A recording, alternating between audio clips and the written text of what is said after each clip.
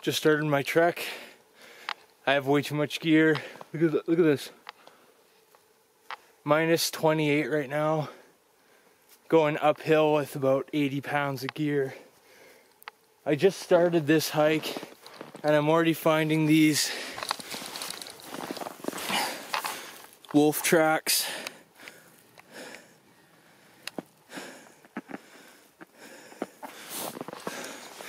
They're coming down the trail. It looks like they chased an elk or something. Look at that. It's a big dog.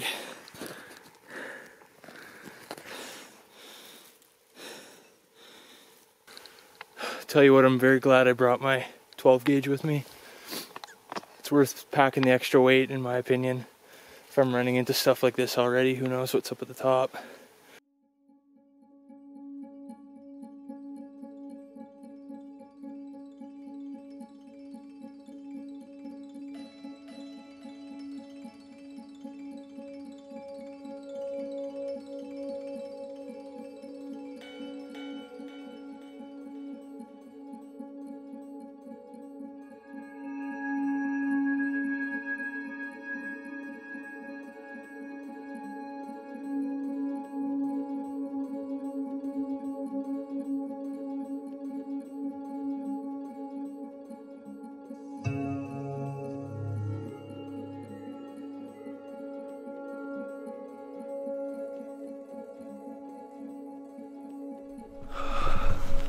So I was hiking up this hill and I came across this pre-made lean-to shelter, and that is a bingo, if I do say so myself. Saves me a lot of work. I didn't get as far as I wanted to go to today just because I'm losing light fast and I don't want to get caught on the side of this mountain in the dark with no camp. So basically what I'm doing right now is gathering wood to make a fire. I want to get warm, I want to get all my gear thawed out and hunker in for the night, see if we can maybe lure something in here, see what we can attract. There's wolf tracks all over the place. So I'm glad I have this shelter because it gives something, you know, puts something against my back. A little bit of protection if something tries to sneak up on me. But yeah, right now I'm just getting my camp set up. It is still very cold, as you can tell. My beard is just icicles, and it's snowing a little bit. Very cold. Apparently, what I was told before I came out here is that it could potentially get down to minus 40, minus 41, 42 tonight. So this fire is key. It's gonna be a long night though, that's for sure. Long, cold night. This is quite the contrast from being out in the city, I can tell you that. Like, it's one thing to be making videos about Sasquatch in front of the computer and posting them like every day, but you know, this is the real world. This is the world nobody thinks about when they're in the city. Everyone's all caught up in their lives and going to work and coming home from work and having dinner, going to bed, and doing the same thing over again the next day and the next day and the next day. When you come out here to places like this to see, you know, what the world is actually made of, you really get a sense of what it could be like to, you know, have to survive in a place like this. Like, if the Sasquatch exists, it has to survive out here. And it does it with no equipment. Like, I have a bunch of gear. I can't imagine doing it with absolutely nothing. You really figure out what you're made of when you come out to places like this.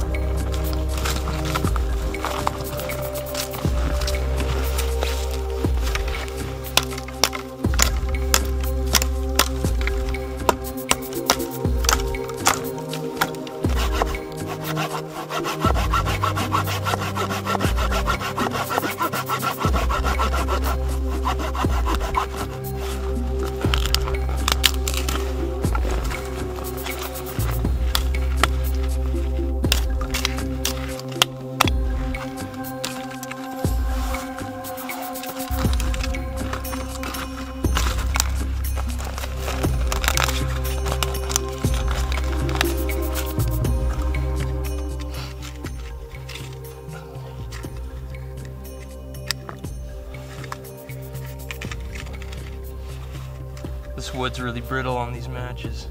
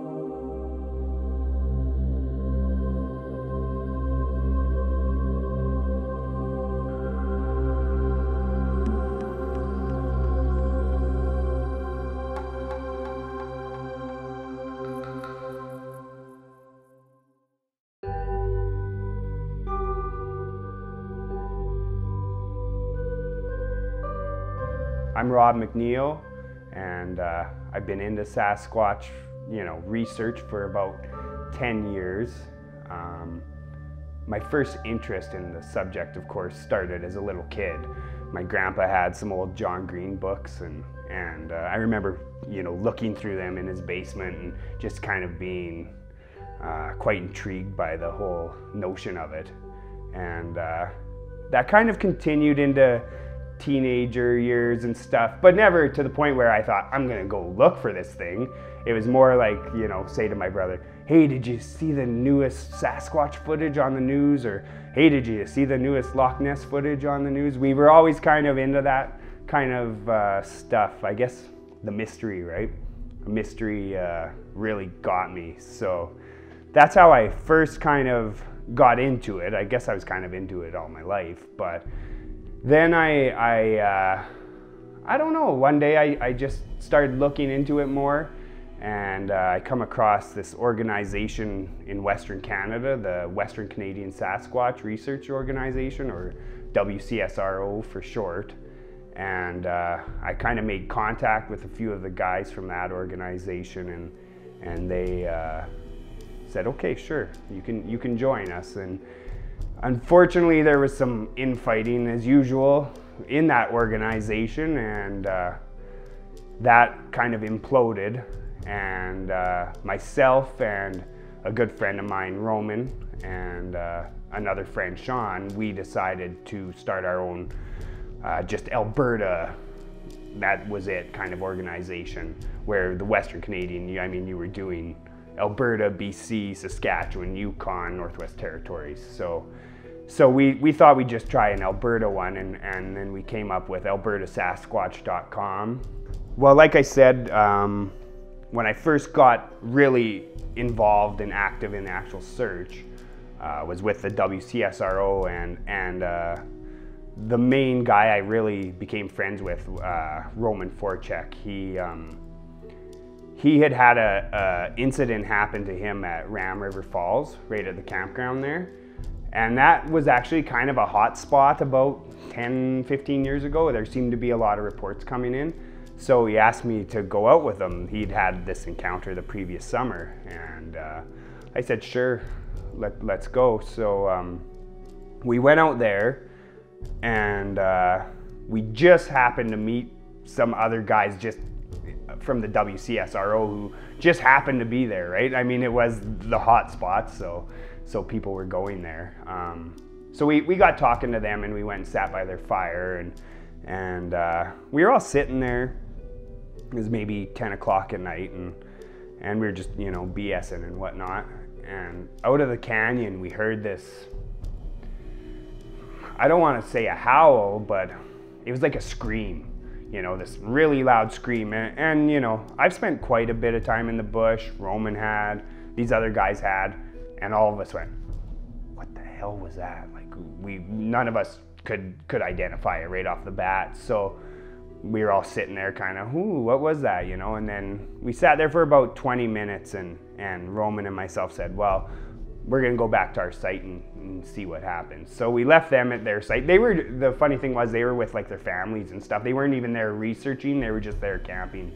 And so Roman and I went back to our site. And our site happened to be the very back ring of the campground, right up against the deep forest, and it was where he'd had his encounter. We were sitting there, and we just had a really low fire going, and Roman thought, well, I'm gonna go let a few wood knocks off. So he walked out into the bush, 50 yards maybe, you know, whack, whack, whack, 3 times, sat down. We're sitting there talking, nothing happens. Maybe another 20 minutes goes by, half an hour. Well, let's try it again. So he goes out and he does this 3 or 4 times probably. And finally it's about 2 in the morning, 2:30 in the morning. There's not a soul around us. There's nobody in our ring. And there wasn't that many people in the campground overall. There was a few in the first ring where those other guys were, but not really much for people there.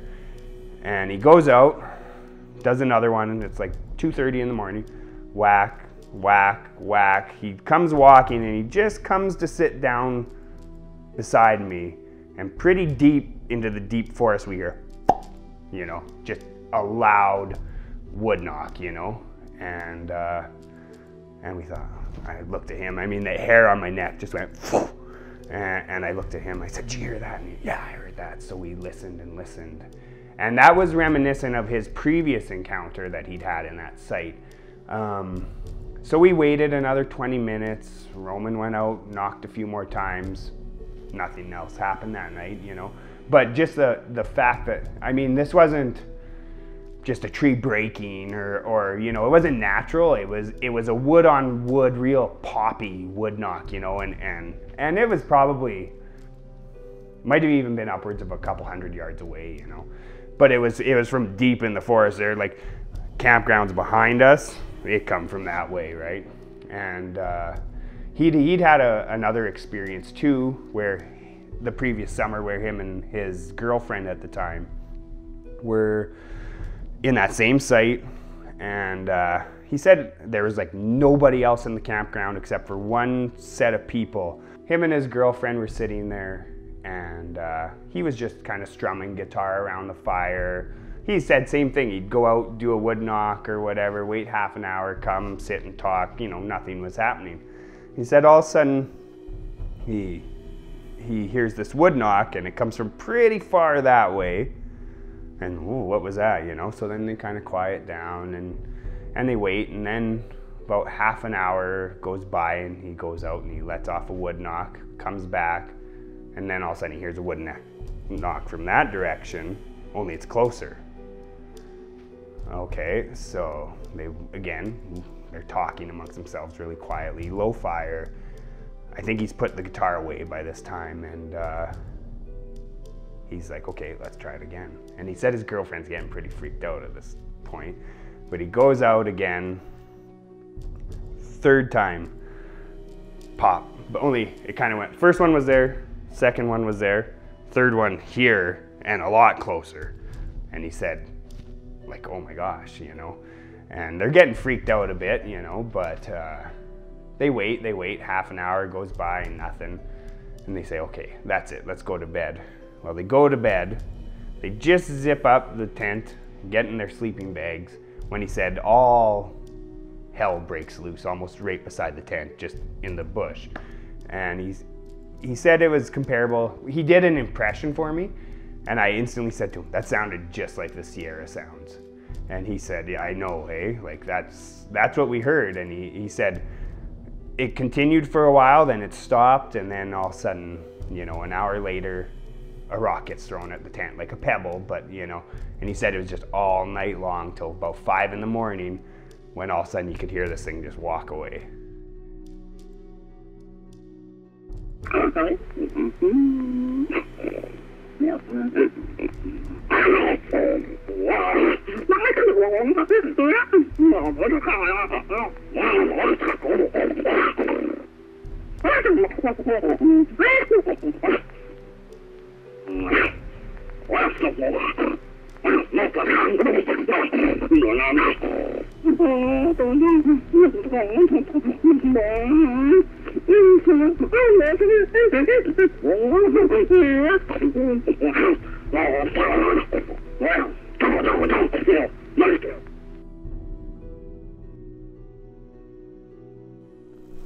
Well, I got my fire made, so staying warm won't be an issue, or shouldn't be. Still gotta go get more firewood though. I gotta gather enough to last the night. Don't want to freeze when it's minus 41. Check it out.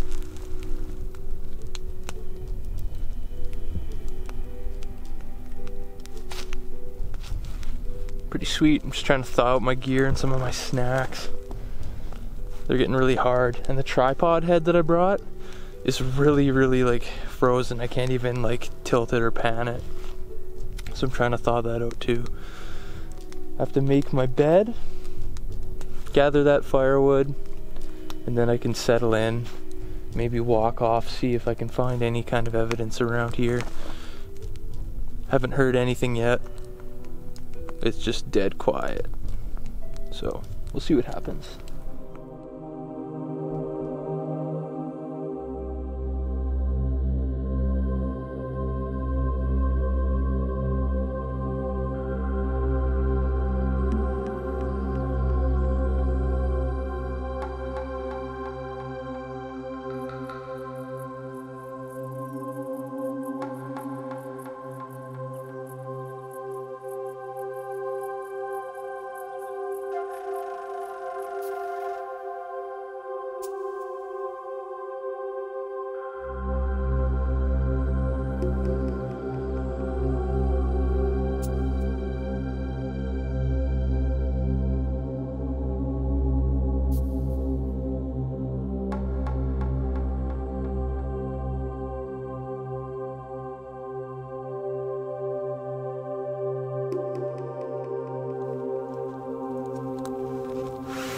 Look at that. That's gonna be good. It's gonna be tasty.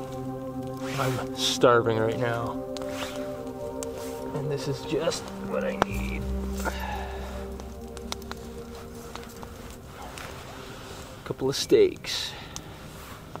I was thinking, like, what is the Sasquatch diet? Are they omnivores like us, or are they herbivores or meat eaters? Well, I don't know. Most people think they like kill deer, they kill elk, but you know, when that food source isn't abundant, like, I don't see why they wouldn't eat like vegetation and berries and all that kind of stuff. So I think it's most likely that the Sasquatch is an omnivore. It just makes the most sense. Unlike me right now, I'm going for the straight meat diet. And it is going to be fantastic. This is living right here. Yeah, I don't know, I'm a pretty like picky eater. I like to stick to the basics. So I'm eating steak. It's not even seasoned, it's just plain. I do have a box of instant stuffing though that I'm going to whip up to go with it. It's going to be good. I should probably get that ready actually. I don't think these are going to take very long to cook. But I did put up some decorations in my camp, you know, some Tibetan prayer flags. A lot of people think Sasquatch is like a spiritual creature. And I thought, you know, what the heck, this might help. It kind of looks interesting and it makes it a bit more homey. I like the way they look. I'm not a religious person, but I like that part of that culture, like the prayer flags and all the bells and, you know, I don't know. I think it looks cool.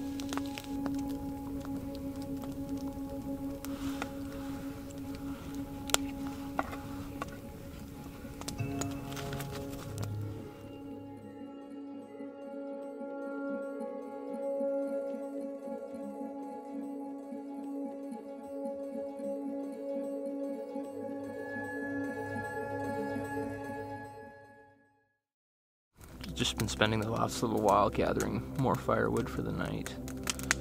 It's burning really quick, so it's kind of hard to keep up with it. Hopefully I can stockpile enough to last me through the night. I don't want the fire to go out at all.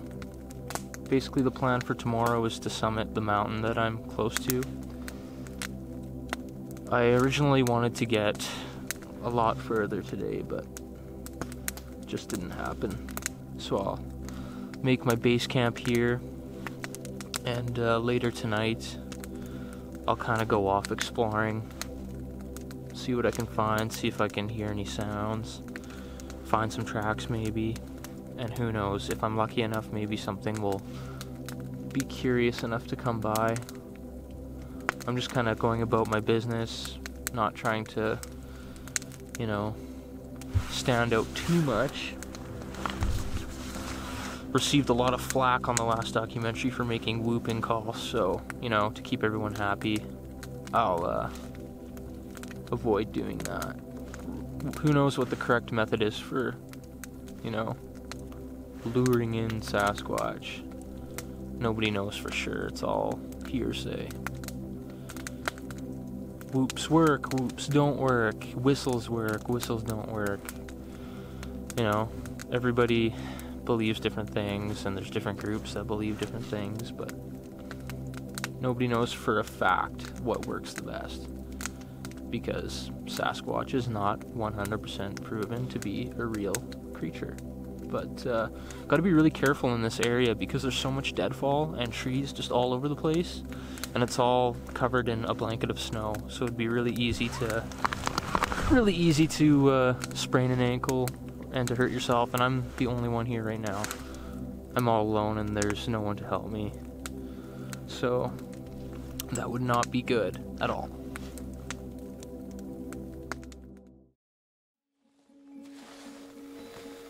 It's pitch black out here. Like, I can't see a thing unless I turn my headlamp on. But it's super creepy out. And it's just an odd feeling being out here right now. I don't know what is around me. I wish I was just back in the lean-to at the fire, but gotta explore, see what I can find in the dark. Apparently, you know, they say Sasquatch is most likely a nocturnal being, and that makes sense, you know, for a creature that's trying to remain hidden from people. I'd be doing a lot of my moving around in the dark. You know, when humans are out and about and it's dark out, we take shelter somewhere. We don't like to be out at night. It's just against our natural instincts. We like to be somewhere where we feel safe, whether that be by the lean-to at the fire or in a house or a cabin or whatever it is. You know?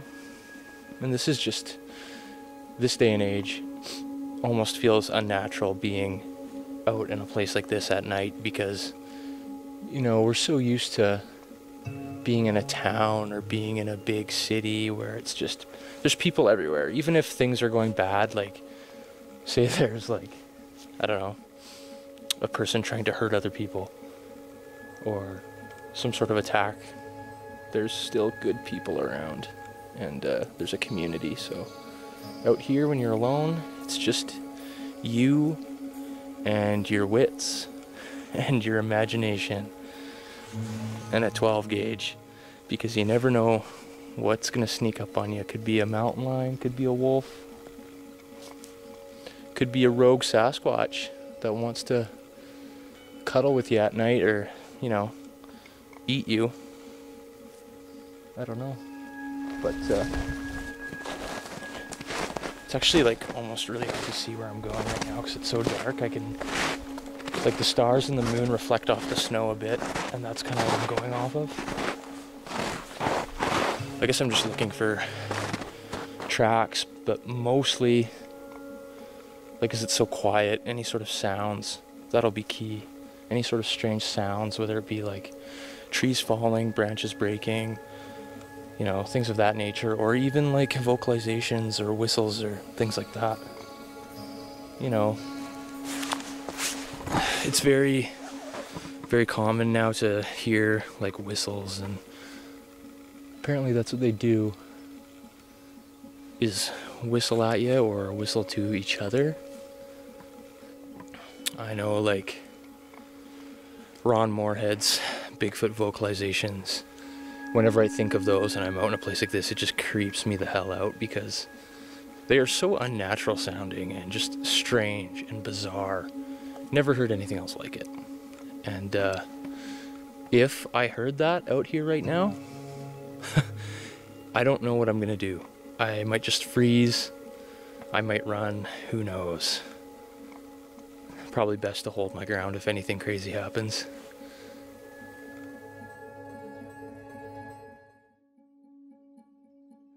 I had a report come in on my website, and it was pretty new. It was filed end of May, and it was filed by an oil field worker who was driving north on the trunk road, and about a kilometer before the Brown Creek campground, he said one went across the road in front of him. He saw it, you know. It wasn't dark out. I think it was still light when he saw it. And this had happened when that report got filed. It had happened about 2-3 weeks before. So I thought, we got to get out there. You know, that's probably the newest report to ever come in. You know, lots of times I get reports in there from 1976 or 1982, or, you know, this was by far the freshest report that came in. So we decided, okay, let's go to Brown Creek and give it a try. I'd also read a thing on the Alberta Outdoorsman forum about, it was called, I think the thread was called Scary Night Near Nordegg, and it was about these two couples who stayed at the Brown Creek campground and had some high strangeness there, you know, like some unexplained animals come through or whatever. So I thought, okay, let's give Brown Creek a try. I had tried spent a lot of time south of Nordegg on the trunk road. I thought, let's try north.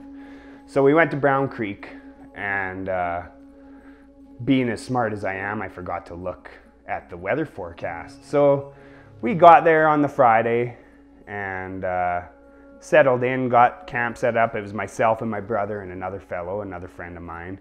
And it was really hot that day, probably, you know, almost 30. And we were playing in the creek and fishing and just, you know, I mean, half of Sasquatch research is just camping, right? And having fun. And that's part of the reason I do it, is just for the adventure, you know? And so the next day it started raining. And little did I know there was like a 50-millimeter rainfall warning in effect, and I never checked the weather.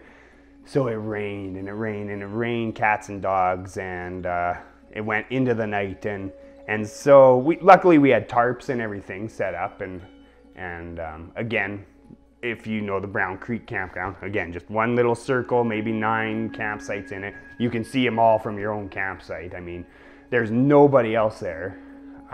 It's raining cats and dogs.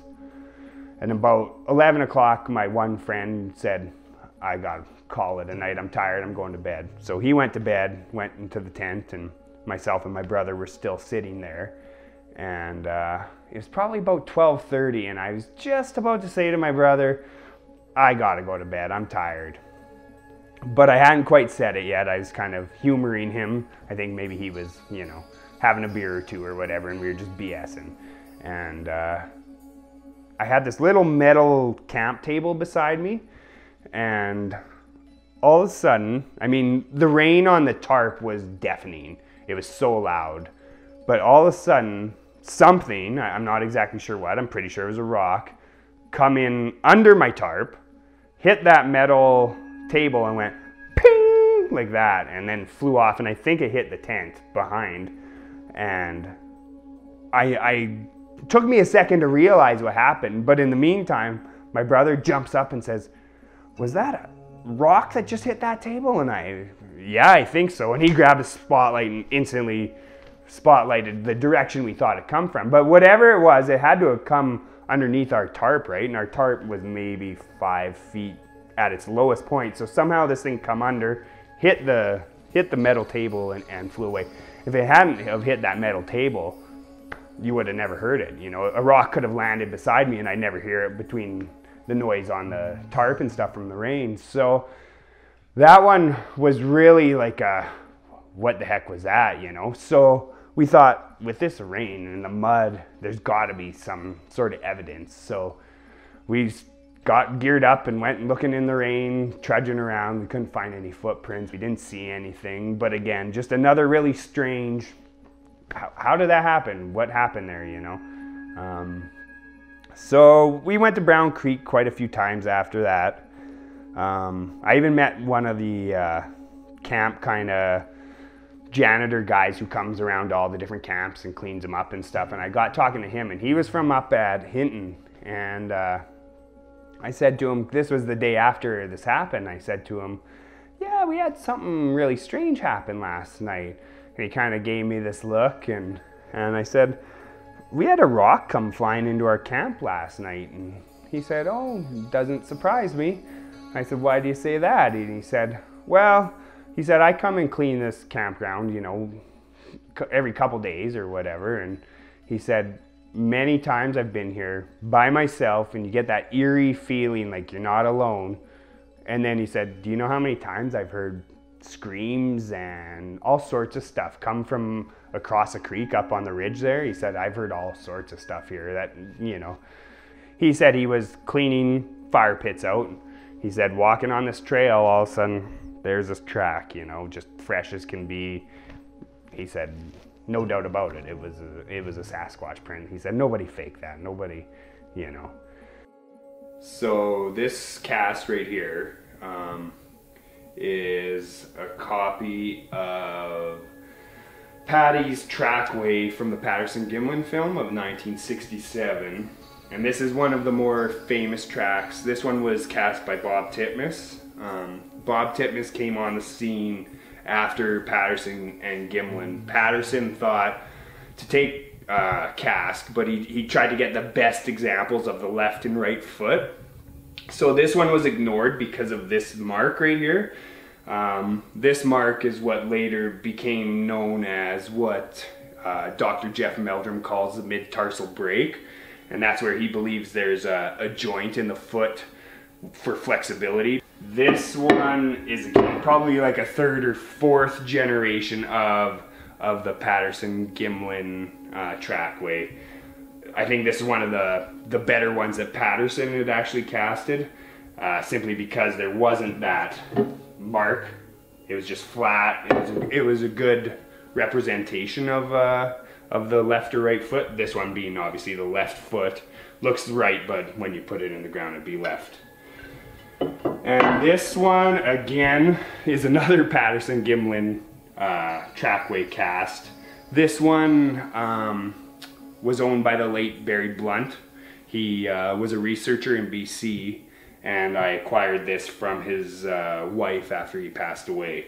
And again, another, I think this is probably a second or third generation cast, but this one's in really good shape. But again, it was one of those ones that Patterson thought really represented the right foot quite well. You know, that one you can see has been redone so many times. There's not much for definition, where that one you still get some good toe definition. And I mean, this one's probably my favorite, just simply because of the mid-tarsal break and the variations too, you know. They measured out at 14, 15 inches, Patty's trackways. Obviously some you get a little bit longer because maybe it slid in the mud or whatever, but yeah.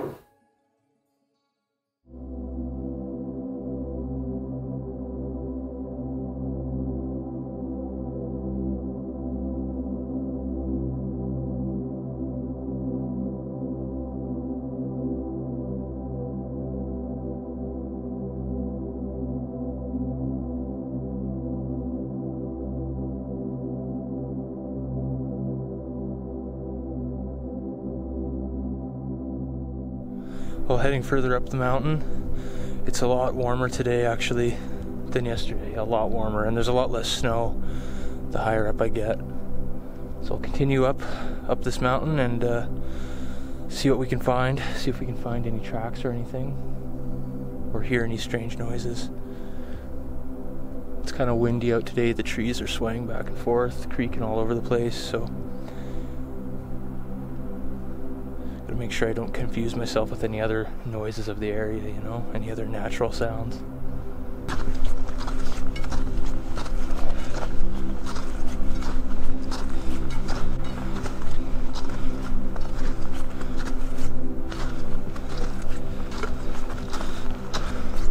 Got my crampons on. Gives me lots of extra traction in the snow. Because I'm alone, I don't want to take any chances. I want to be a bit more sure-footed. Don't want to slip and hurt myself in any way. Break an ankle. Things of that nature. So crampons, good idea. Also got my mountain axe in case I have to arrest if I fall.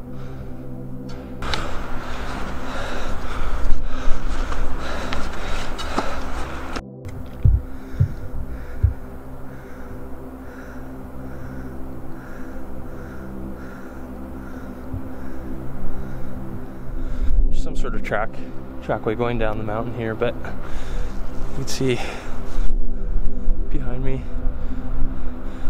super hard to tell like what they are. They were probably from a much smaller animal, probably not Sasquatch.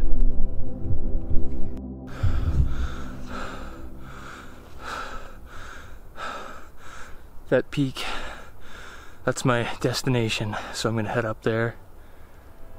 It looks extremely windy and cold. You can see the snow blowing around up there.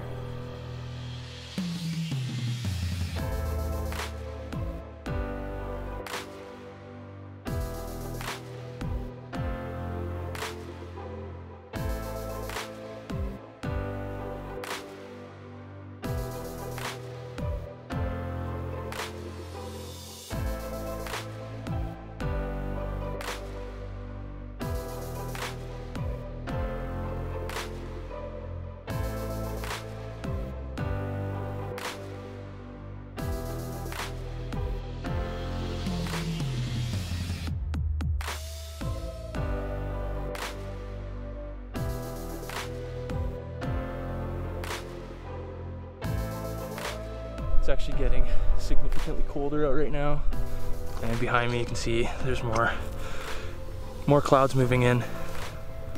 So I want to get to the top quickly.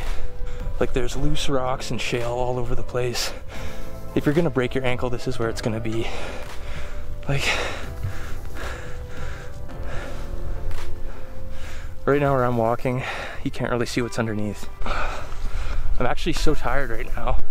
I can barely hold this camera out to film myself. Like, my shoulder is so sore. I haven't ate breakfast yet today. I didn't eat anything.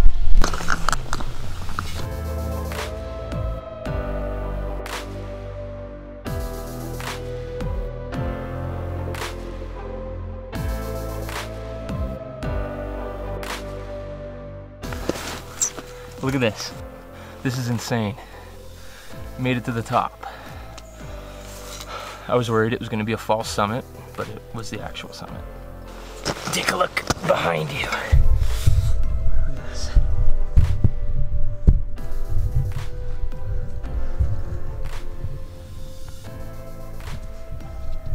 Just wilderness.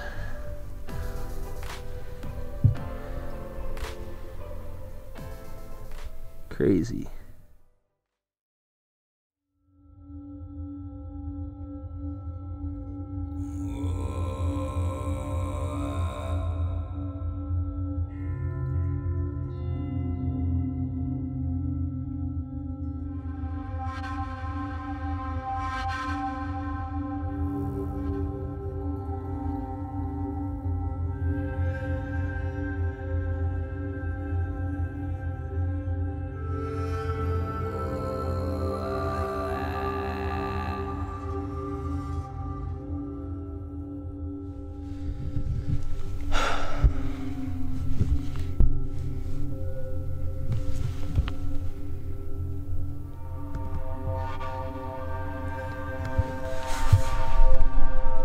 Basically what I'm kind of doing right now is just using my long zoom lens to scan the landscape ahead and just to try and make out any movement in the trees.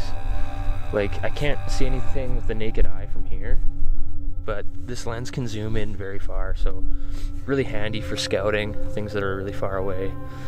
And this little valley looks like the perfect habitat for Sasquatch, so I can't stay up here too long, unfortunately. The sun is gonna go past the mountain really soon, and I don't want to get caught up here in the dark. So I'm just gonna grab what shots I can, scan the landscape, and see what I can find.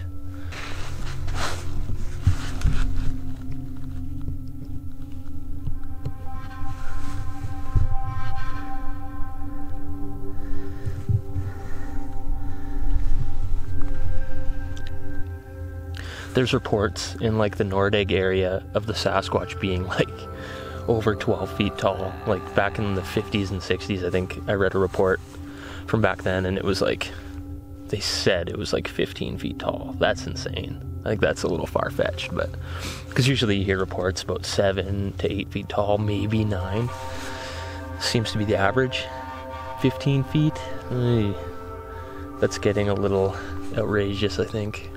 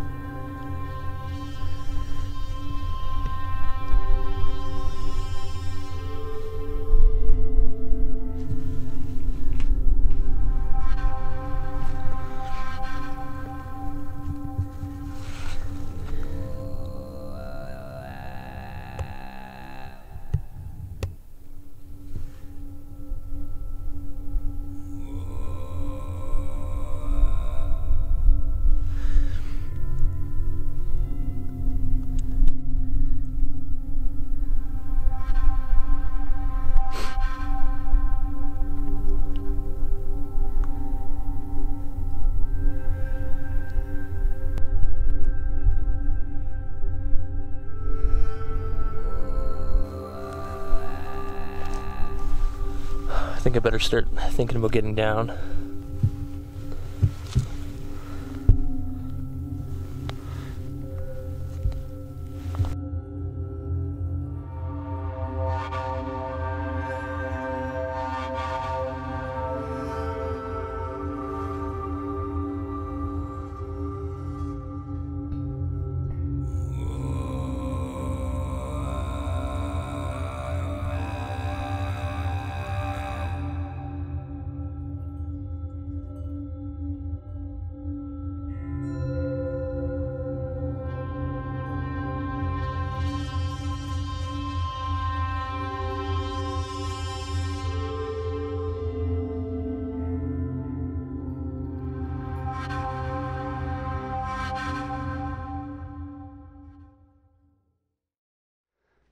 Well, I guess it would probably be after we went to the Alberta habituation site, or the Nordegg spot, or whatever you want to call it. I'd been told about that site by a friend of mine, Ken Walker, and he said, you know, go check it out. So I went out there and found the structures that were kind of, the site was famous for, I guess you could say.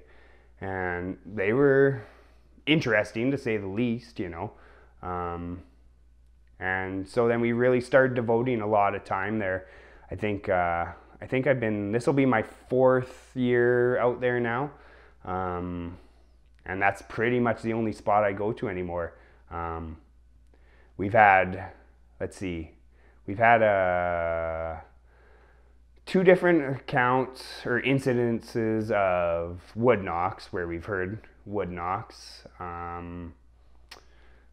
We've heard weird whistles in the middle of the night. Heard a scream. Never found a footprint. Something I'm dying to do, because now, of course, I have Ultra-Cal and plaster of Paris and everything else, but haven't found any footprints out there. But the one night we were out there, the one that sticks out the most for sure, it was end of September, it was snowing, and I was in my outfitter tent with my brother, and then my friend Dave and his fiance were in their outfitter tent beside us.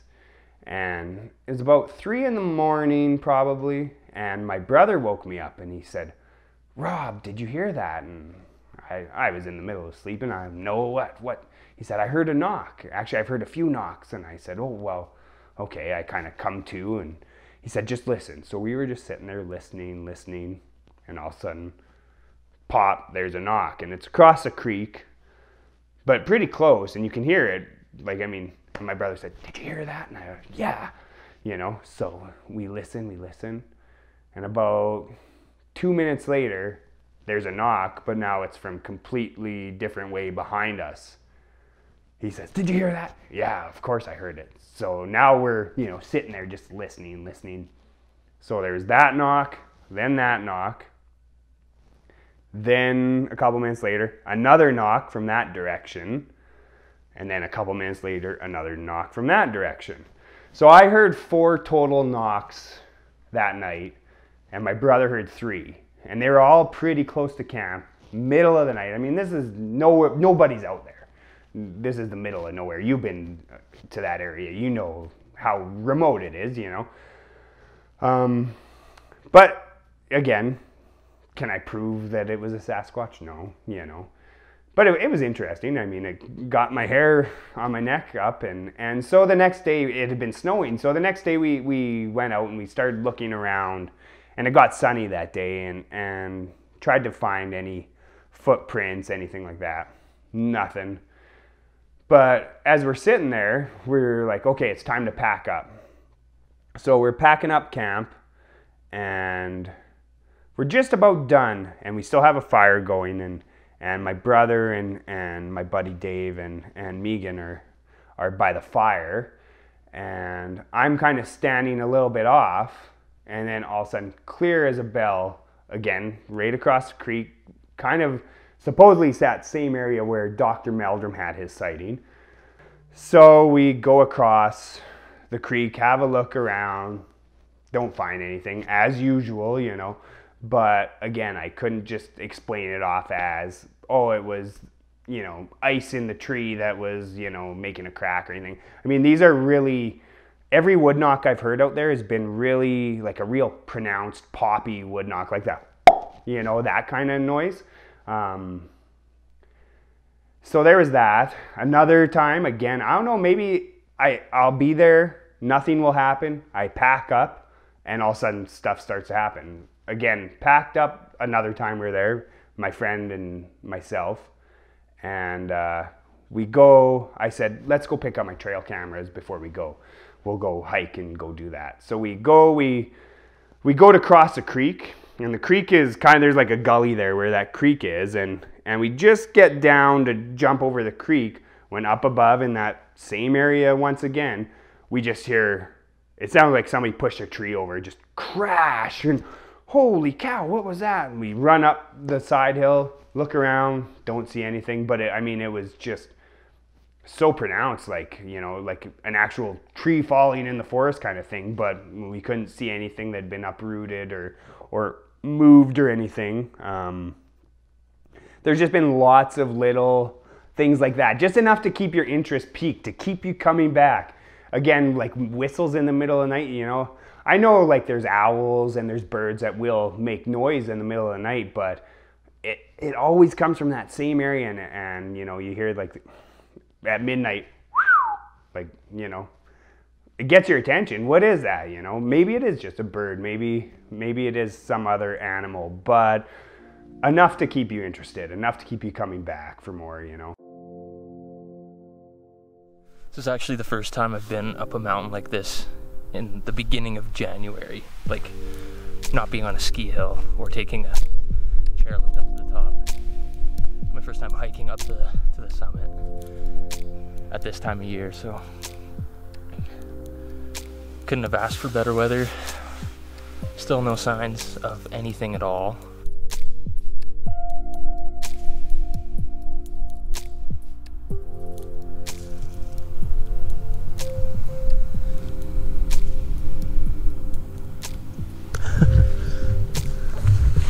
This camera's got some pretty intense optical zoom, and then you can punch in even further with the digital zoom. It goes like over 2,000 millimeters.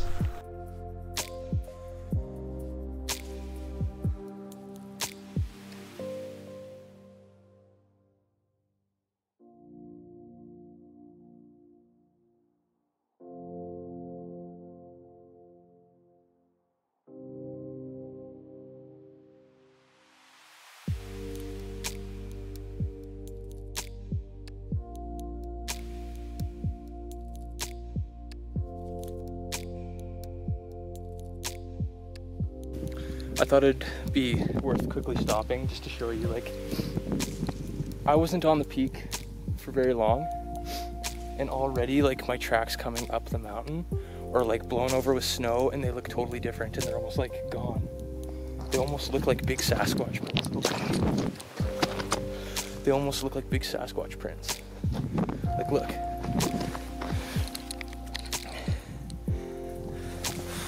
They're totally different shape. Like, they don't look like a boot. They look kind of like a Sasquatch print. But they're like, the wind has really changed them. Anyways, I can see how people can probably misidentify tracks that they find, just human tracks in the snow, because they change so much in such little time.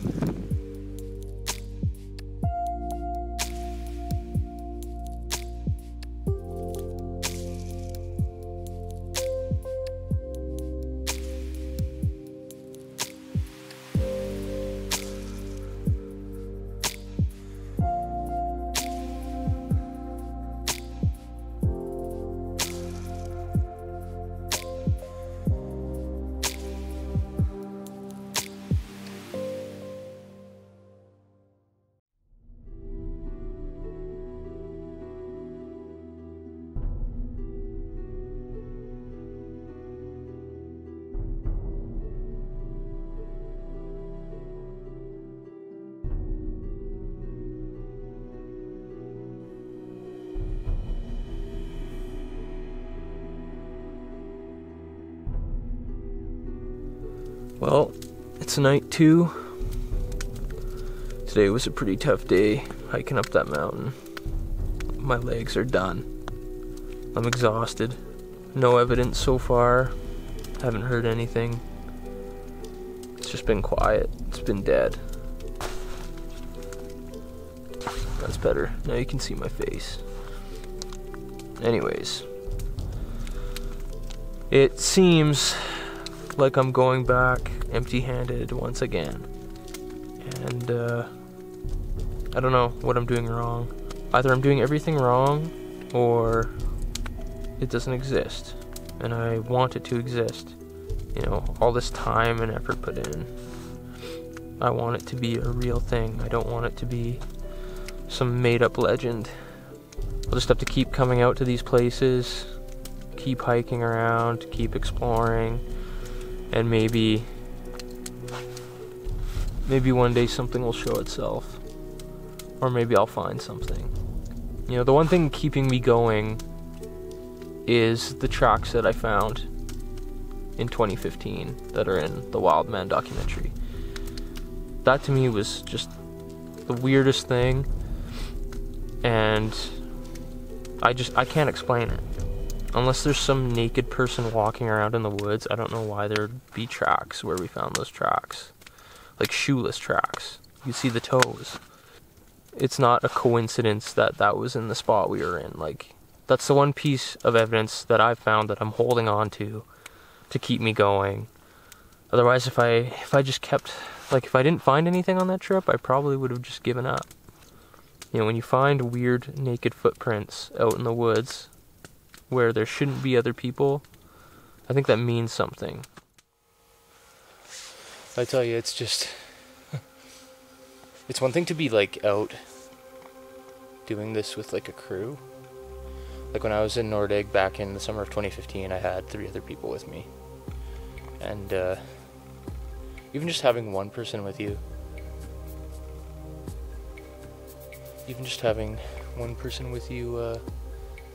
makes you feel so much more like confident and safe.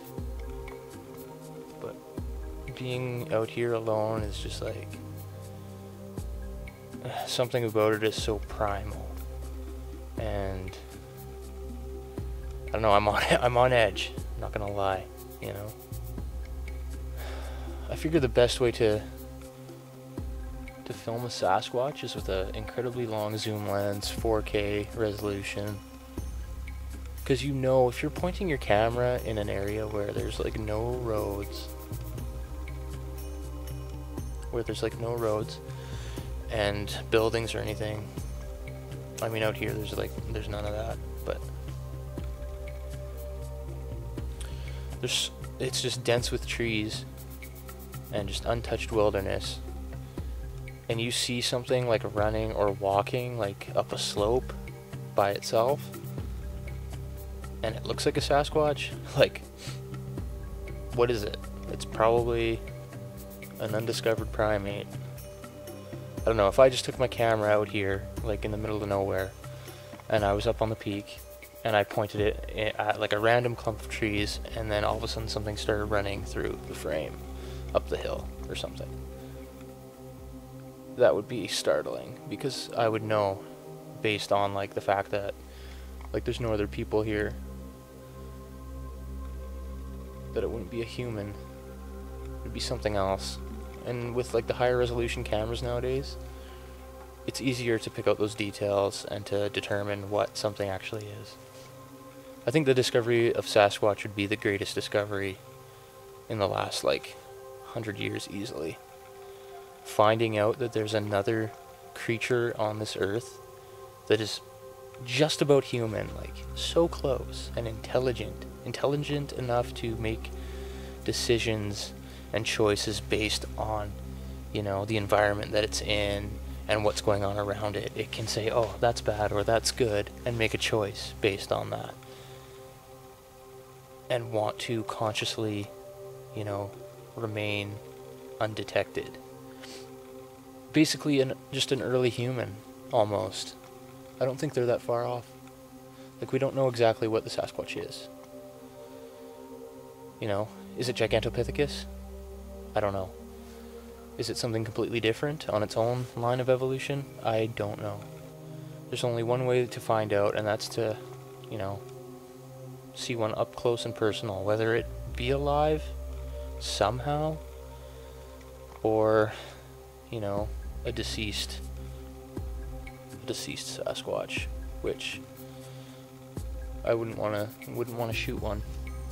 You know, I'm armed out here strictly for predator protection, like wolves, mountain lions. I also have like 12 gauge flares in case something happens and I need to send a signal out. I can shoot a flare up into the sky. People say Sasquatch can identify a weapon or a firearm. I like don't disagree. Like, maybe it can identify a weapon and be like, oh, that thing can kill me. But others also say that the Sasquatch can sense your intentions and your feelings, and, you know, if you go in with good intentions, I think it's still okay to carry something for defense. I'm kind of addicted to that spot now after what's happened. And then there's the structures. Yeah, tell me more about the structures. Well, you know, okay, I guess this spot a little bit has to be explained. This spot is an old logging road off of, it's a small branch off of a main road. Nobody, I don't think, really goes in there at all. It's a dead end road. There's a berm at the end. And as you're driving down the road, if you're paying close enough attention, the first one you see is on the left, and it's massive. Like, you see it and you think, whoa, like it's not just a couple trees pushed against each other. These things are so intricate, like, you know, gigantic trees in a huge teepee style, but then you'll see a tree just completely hanging in the middle of it, balanced, not touching ground at all on either end, you know? And then you start trying to figure out, okay, if this tree fell on this one, okay, that might work. But then how did that one get woven in through there, you know, that kind of thing? So the first time I saw that first structure was the first time I went out there, and I was blown away by it. I thought, what did this? Now, could man have made it? I don't think me and you could go out there and just throw these together and make a structure, you know, especially the suspended. I mean, that thing had to weigh 200 or 300 pounds at least, and it's 10 feet in the air, you know. But maybe when they were building the road, maybe the road building crew was just having fun, but it's almost far enough and deep enough into the trees, you can't just write it off as that, you know. I've tried to think of other possible scenarios, what could have done this, but it's hard to fathom what could have made that structure. I don't think it's just natural trees falling in certain directions and they end up looking like a teepee. Not to say that that doesn't happen, but when you see the intricacies of these things, it's hard to just explain it off, you know, snow loads and, you know, that kind of stuff. Then there's another smaller structure to the right near the end of the road, which is where we always camp. It's more like a standing tree with some that are kind of, it almost looks like a lean-to in a sense. That one, I think people could have made that one. Did they? Who knows? There's some odder, smaller ones that definitely people could have made, and with the number of researchers that have been in there, maybe people did make them, but they look like they've been there for a long time too. That's another thing, like these structures look like they've been there for a decade or more, you know? And then probably the most famous structure that you see it on the Les Stroud episode, and you've seen it on Todd Standing's documentary. It's another really intricate one. I wouldn't say the logs aren't quite as big as that first one, but again, you have this suspended log in the middle that, like, you could go play on the one end and it stays there, you know? But some of these logs, the actual, it's not like, okay, here's the base, here's the tip of the tree, and it went like that. These things are actually flipped around so that the tip of the tree is in the ground and the base is up into the structure, you know? How does that happen, you know? Again, it's really hard to explain it away. And that one's even further into the trees and a little bit more hidden. Like if you were driving by, you might not necessarily see that one. And then quadding around the area and stuff, we found all sorts of possible structures. None quite as impressive as those two main structures, but all sorts of strange structures, all sorts of strange tree breaks. Like, again, I know tree breaks could easily be snow loads, could be a moose just trying to get up to the top of a you know, small sapling and trying to get the green off the top or something, and it bowls it over and breaks it, you know. But a lot of them are like, you know, 6, 7, 8 feet, and it looks like something's just went snap, you know. All sorts of that. There is also, which I found really strange, but again, it's on the side of the road, so maybe it was just placed like that. But there's 2 spots where you have upside down trees in the dirt, like roots are up top and it's upside down. And if you've ever read Robert Alley's book, Raincoast Sasquatch, about up in Alaska, about the upside down trees there, it's like that, but on a smaller scale. These aren't like, you know, huge trees, they're, you know, more like that. But yeah, definitely, like, they're eerie. There's something strange about them. The hair on your neck just kind of goes up. So the majority of my research out there, you know, that I've been doing, a lot of it is just taking apples, taking bananas, you know, putting them on the structures and just, I guess, trying to gift them to whatever may be out there. And I used to always put cameras on the structures with the apples, and whenever I did that, nothing would happen. No apples would go missing, nothing would happen. I'd have them there for a weekend, nothing would happen. Have them there for extended stay when I'm there for a week, nothing would happen. The second I stopped putting cameras there, they disappeared, you know. Whether it was apples, whether it was bananas, all of a sudden they're just gone, you know. Or you go back the next day, check it out, and let's say you put 10 apples there, well, there's only 5 left. There's none on the ground. There's none that's rolled away. You know, I know a lot of creatures could be responsible for that, but I found it really strange that whenever I had cameras, nothing would disappear, and as soon as I took the cameras off, something happened, you know. It's got to be symbolism in a sense, I guess. But maybe it's gotten to the point now with the number of researchers out there. I'm not the only one who's been putting apples on those structures. Todd Standing's been putting apples on those structures. I'm sure a few others have too. Maybe now it's got to the point where these things look at these things and think, oh, there's my next lunch, or there's my next supper, you know? Maybe it has become a gifting area, you know, if that's possible. But you know, I can't, why would they do that, I guess? Maybe it's a marker. Maybe I should get a shovel and start digging. Maybe there's a body there. Maybe, you know, maybe that's how they mark a grave. There's so many ideas, right? Like, it's hard to say, but they're strange, they're eerie, they're weird. And a friend of mine, when we were there last, a little bit away from that second really heavily featured one that you see and everything, we thought, okay, let's try and make a structure. Let's see what it takes to make a structure. So we tried making one, and we did pretty good, you know.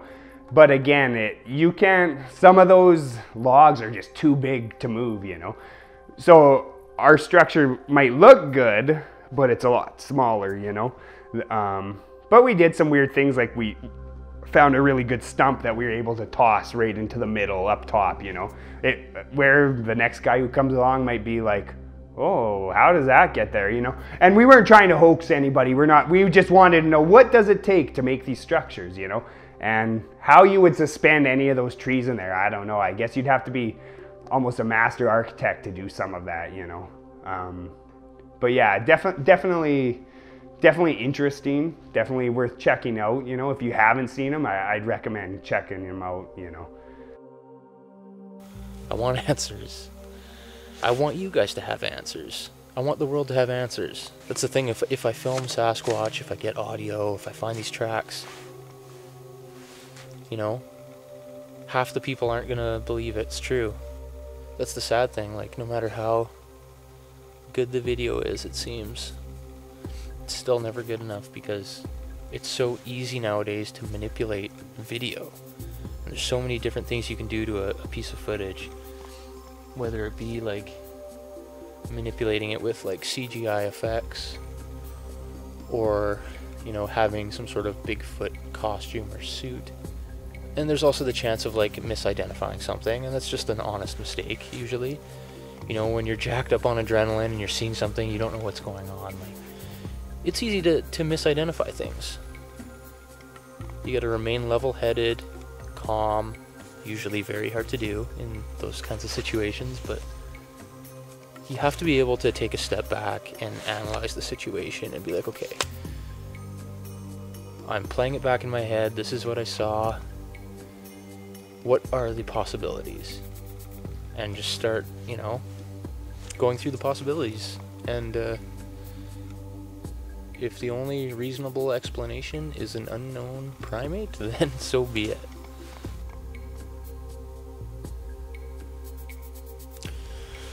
It's been over 3 years since I started making WILDMAN, my search for Sasquatch.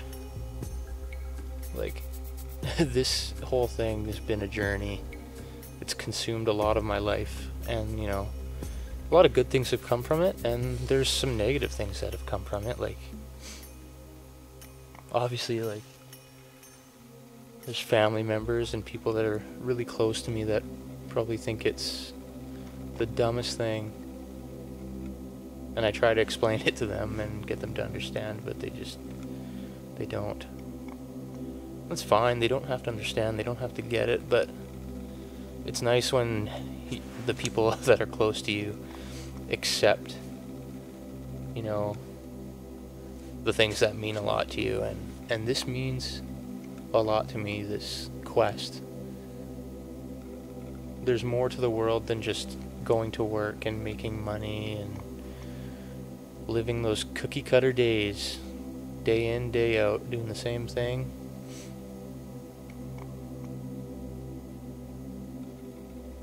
Like, you need to come out here, you need to come to these places and experience the raw world, you know.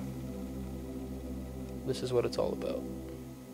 What do you think the Sasquatch is, most likely? For me, if this creature is real, first of all, I think it's flesh and blood. I don't think it's a paranormal type entity. I don't think there's you know, I don't think it can switch dimensions. I don't think anything like that, right? I think this is a flesh and blood creature.